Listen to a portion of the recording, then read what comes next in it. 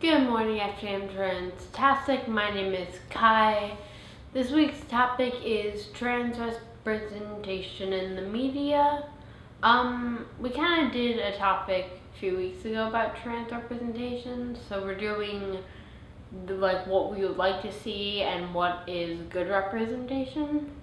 Last week I was really sick, and to be honest, I'm still kind of sick. Also, my room is in full out artwork mode because I have two projects due for my school.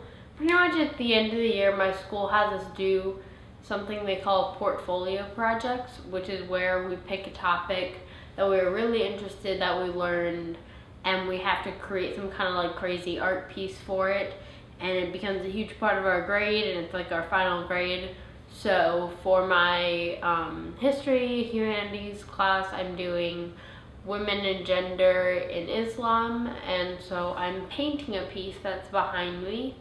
And then for my sciences piece, I'm focusing on the HIV/AIDS virus, and I'm performing a play and designing a set model for it. So I'm gonna start uploading pictures and stuff of that, or videos on my personal channel. There's something really cool coming for y'all on my personal channel. I'm waiting till this summer to get back into YouTube because I'm so close. I have 2 weeks left of school, and then it's just freedom. And I wonder, when are y'all ending school? Because I know everyone ends school at different times, or maybe you don't go to school. Maybe you're an adult. I don't know. But yeah, so this summer it's I'm getting back into YouTube. I'm probably even gonna do daily vlogs, so you're going to see a lot of my face on the internet. Yeah, this is my last busy week, which is nice. Anyway, I'm rambling. The topic today is positive representation. What I would like to see for positive representation, and I say this all the time, I preach it to the skies, is I want there to be less cis-normative trans people in the media. I could say that I want that in general, but that's not fair, because you be who you want to be.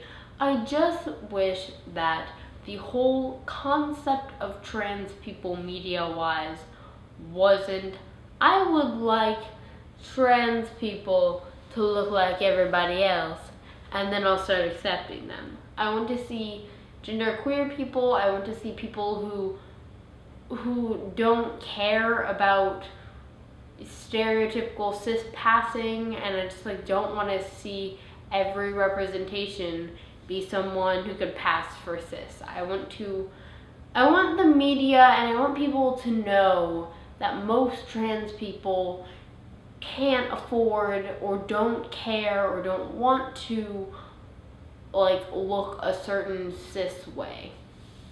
I think that's really important. I also saw, I reblogged this on Tumblr, and it was this gif of this trans woman being interviewed, and instead of saying post-op or pre-op, she said no-op, and I thought that was interesting, because instead of considering people who don't get operations as pre-op, as in one day they would get those operations, if they don't want to, they are no operations. And I just kind of like that little thing that she said that was really important to clearing up how not all trans people want surgeries. I don't think we really have anyone really big in the media, but when you think about it, what even is the media? Because I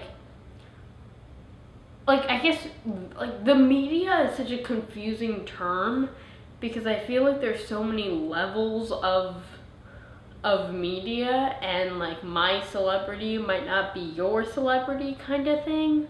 But as far as we know now, Caitlyn Jenner is unfortunately our main leading person.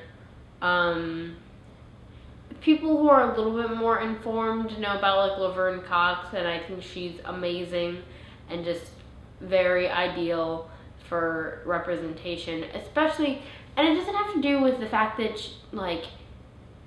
it doesn't have to do with anything specifically about her, except for the fact that she cares so much about trans issues. And I feel feel like if you're in the public eye as a trans person, you should really do your best to help the community. And I get annoyed when like people who are in the media who are trans never try and help out the community, because I feel like when you have like the ableness to use your voice to do something good with it, why would you not use your voice?